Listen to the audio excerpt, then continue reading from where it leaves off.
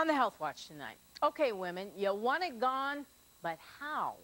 NBC 10 News medical reporter Sherry Banks shows us some of your options to stay hair-free this summer.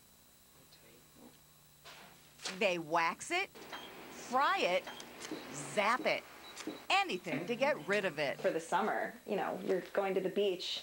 You want to have everything as smooth as possible. That's why Jessica decided to wax. And for her, the price is right. Waxing her arms costs about $45. And guys aren't shy about waxing anymore. At the body clinic, men get their backs and even bikini areas done. You want to do it every month for at least 3 months because your hair grows in stages. But if you can afford more and you want to keep the hair away longer, lasering is a good option. No woman wants their man to have hair on his back. John Parr had his back hair lasered off for about $1,600. 1, 2, 3, here we go. Laser surgeon Eric Bernstein says the laser will dramatically reduce hair.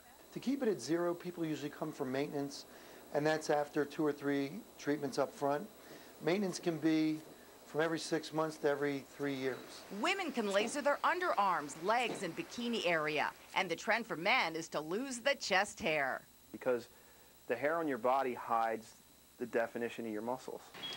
But if you never ever want to see the hair again, consider electrolysis. We actually go in and destroy the germinative portion of the hair follicle, so the hair will never regrow.